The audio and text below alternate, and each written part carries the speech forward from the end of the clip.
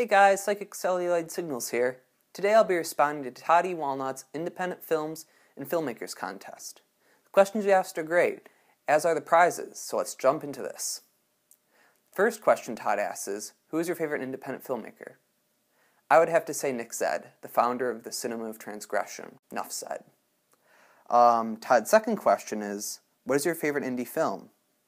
That would have to be, hands down, Sweatshop from 2009. It's a great little horror slasher film, and it was the first indie film I ever saw. Todd's third question, if someone gave you $25,000 to make a film, what would you make?